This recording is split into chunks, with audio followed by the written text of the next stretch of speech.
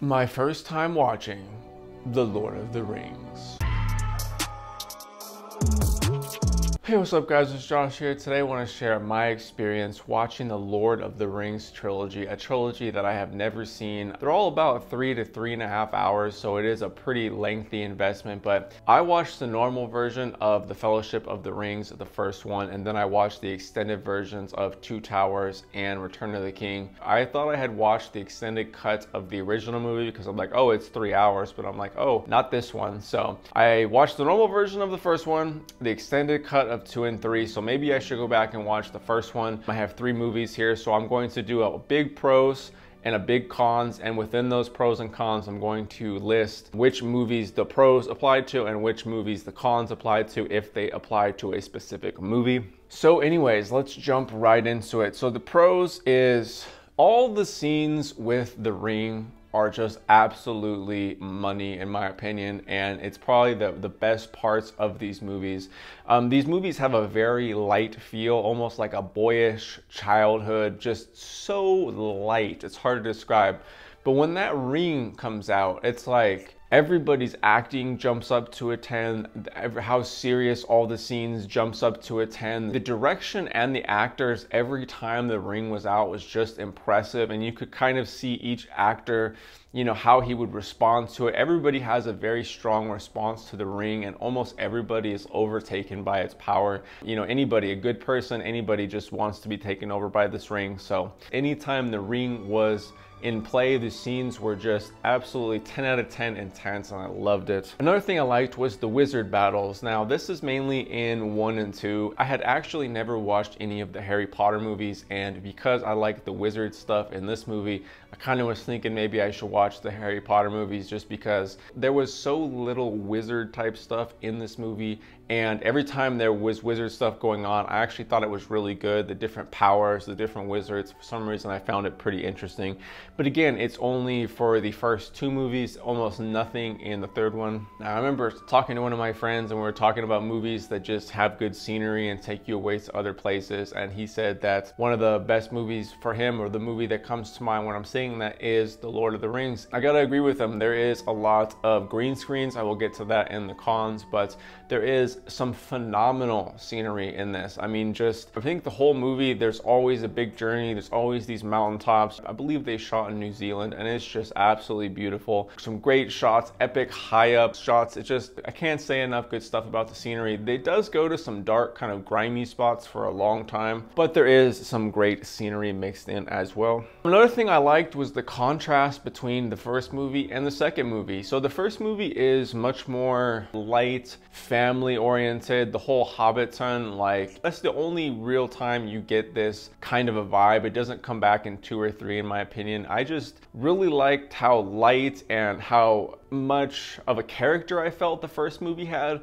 and then the contrast from 1 to 2, as 2 is much more darker. You don't actually see Gollum at all in the first movie, you just see little hints of him. The second movie is where he's revealed. Frodo is always the best person to hold the ring, but you don't actually see him frustrated or angry at all to the second movie. The second movie has a much darker tone, which kind of fits along with, you know, this journey that they're on and how it's getting tougher, it's getting darker, they're getting closer. There's only 2 people and they have Gollum with them. I just really like the contrast between the first 2 movies, because they just complement each other so well. The first one being so bright and like a fun adventure, and the second one just being a little bit more tough and dark. And these are great epic all-day movies, especially after I've seen them all and I don't really need to pay attention to each scene. Just put it on all day, kind of watch a few scenes, get up and do things, because it is so lengthy. It is such a unique kind of world they got going on here. So I could see, you know, every once in a while just putting it on, going and do about your day, cleaning some stuff, doing some stuff, having it on in the background. I totally see that. And then the last one is that it has an epic cast. Like, I kept seeing so many cameos from so many great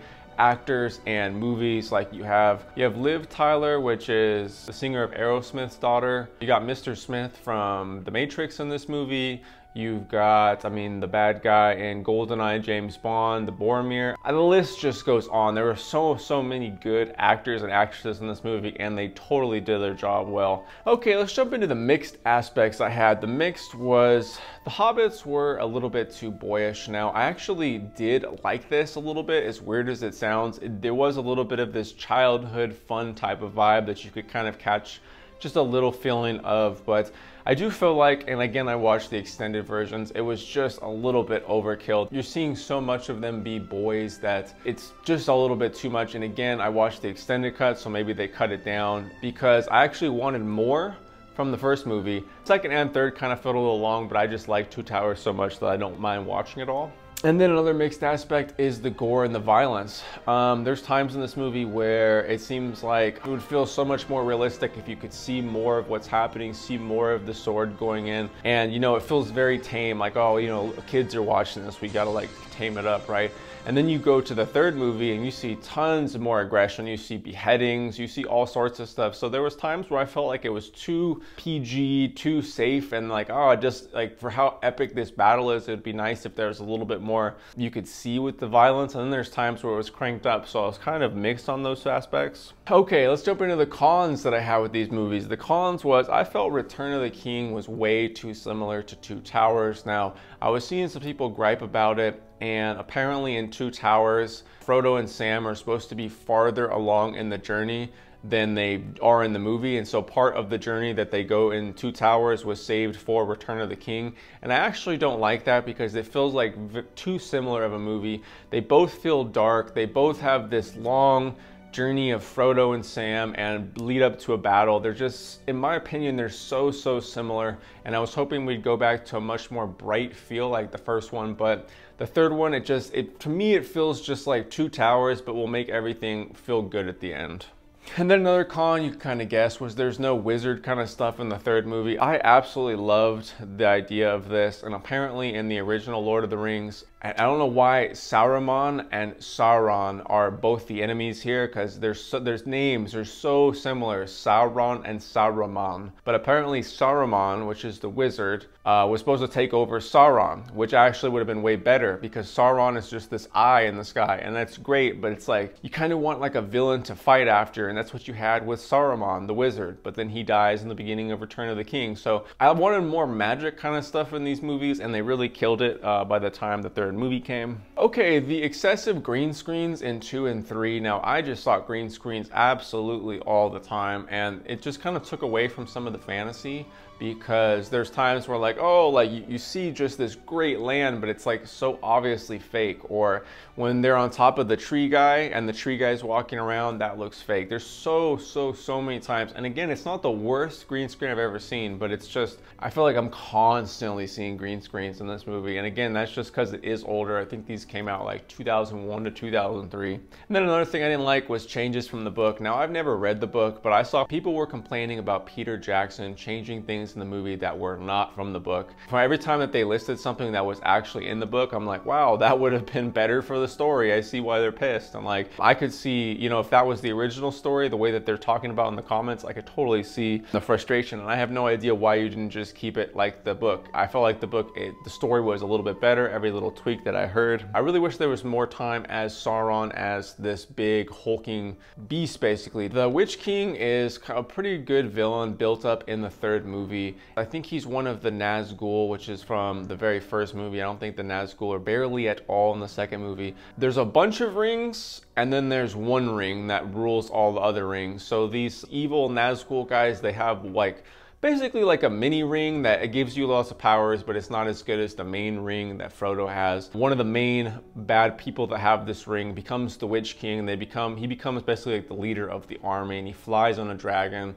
He basically can do all this magic. He literally looks at Gandalf. He snaps Gandalf's wand, little staff thing, just by looking at him, so he's super powerful. And then he dies in the most easy, dumb way. And I guess the person who killed him was just, she was a good warrior girl, but it just seemed like, man, this guy, you know, he could just mess with Gandalf so easy. For you to just take him out in a couple of slices was just, it felt anticlimactic. I know that's how it happened in the book, so I'm actually glad that they kept that character defeating the Witch King like that. So I have no problem with that at all. I'm actually glad they kept it. I just felt like it was really, really underwhelming. Aragorn has the love with like this elf queen kind of girl, and Aragorn's gonna die one day, but the elf is basically going to be immortal. So there's this big conundrum of like, you know, she's gonna be living forever and he's just gonna die, so people don't want them to marry.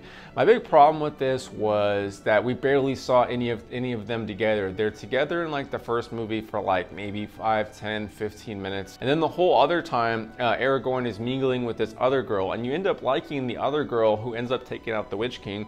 You end up liking her a lot more with Aragorn because there's so much time with them. It almost feels like an hour, hour and a half, 2 hours with this girl.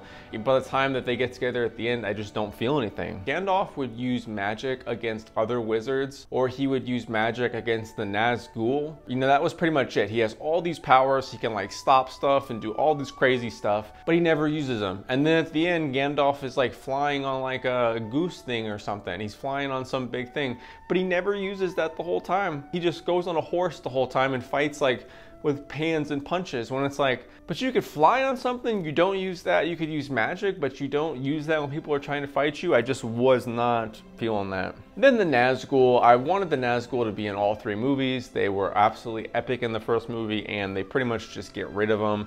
And by the second and the third, they do have the one person basically in the third movie, but his ending is just so anticlimactic. It's like, how do you get into it? There was a few times where it was obviously not the actors. Like, it would be funny, like Gandalf would be on his horse, and then all of a sudden they would cut to this guy just completely hauling ass on a horse with white hair, and it's like, oh, that's obviously not Gandalf. Or like the hobbits would go into like war and they're just so tiny, like they're like little tiny boys, but then like when they're acting, like they feel like they're normal size, you know. So not really too much of a nitpick. There wasn't too much sustained fighting scenes either. Now again, this is kind of a product of the time, but there wasn't that much sustained, you know, like he like swords him, he turns around and swords him, and that's it.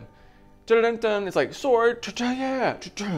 And so it's just a bunch of these cutscenes of like a couple slashes. It would have been nice to have maybe like a 20 or 30-second scene like walking through and seeing them take out multiple guys, because the cuts were they were kind of prevalent, but again, that's a factor of the time. If I were to rate them, I would probably rate them all as a series in between a 7 and an 8 out of 10. They were on par to being maybe an 8 to an 8.5 if Return of the King had been better. And that's what's actually funny, is that Return of the King is like supposed to be the end-all be-all best Lord of the Rings movie. And to me, I would much rather watch number 1 or number 2 because I enjoyed those much more. But I'll be very interested to see what you guys think down below. If I were to say buy, try, or pass, I would say these are worth watching, but I would definitely get the theatrical cut because the theatrical cut is so long. And if you find yourself wanting more of the scenes, then you could go switch over to the longer one. But anyways, guys, this has been my first time viewing all of the Lord of the Rings movies. It has been quite an experience.